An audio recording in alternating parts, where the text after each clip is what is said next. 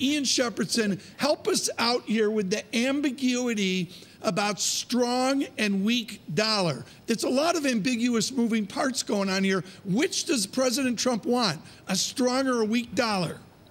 Yeah, it seems to depend which day it is, doesn't it, and who's been bending his ear most recently. Yeah, this is a real problem. I mean, the mantra has always been from the US that a strong dollar is good for America. Everyone understood that. It was straightforward. It was clear. And we all knew where we stood. And now, of course, we have this sort of protectionism play going on in the new administration. It's not clear who's leading on the dollar in the new administration either. So there's a range of competing views there, and it's not clear which one has the president's attention.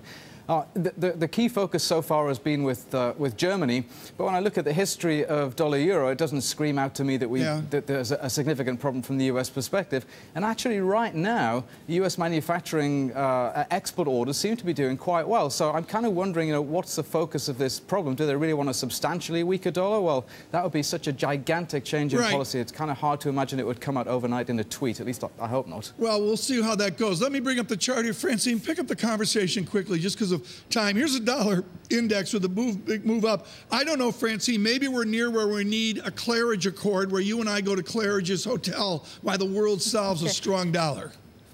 All right, and maybe we bring President Trump with us and talk dollar dynamics. This is a serious point, though, Paul. Who advises the president on these matters? And actually, if he doesn't know yet dollar dynamics, that's perfectly excusable, as long as he listens to people within his administration that actually know.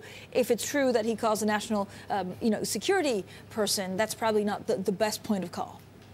No, that's true. It's very bizarre, but so many things have been bizarre with this man, so that nothing surprises me anymore. But yeah, when you look at the dollar dynamics, especially for the future, the uncertainty is so great, but it seems to me that, if anything, the dollar is more likely to strengthen in the medium run because of divergence, right? I mean, the divergence both in monetary policy. The Fed is more likely to be restrictive than the ECB is going to be. And on fiscal policies, we have something similar, although we still don't know the detail, but it's more likely that there is going to be a fiscal boom in the US than in Europe. And these two together then leads me to conclude that it's more likely that the dollar will continue to strengthen. But again, I've stopped making hard predictions because it's too tough. Ian, what about your prediction about relations between Germany and the US? So we've seen this kind of souring or, war of words between Peter Navarro and now Mr. Weidmann saying it's not true, they're not cheating the US because they have a surplus and because the euro is weaker than dollar. Where does this end? Is it just noise? I think probably it is just noise, not least because we haven't heard anything yet from the new Treasury Secretary, from Steve Mnuchin, whose views on this are kind of obscure at the moment. So I think this is just sort of rock-throwing now rather than some sort of sustained new fundamental paradigm shift in the way the US views the dollar. And I agree with Paul, the dollar is more likely to rise than fall, especially if the border tax adjustment, which the House Republicans have proposed, if that is actually implemented, even in a small way, that's going to be a dollar push, plus higher interest rates, plus easier fiscal policy.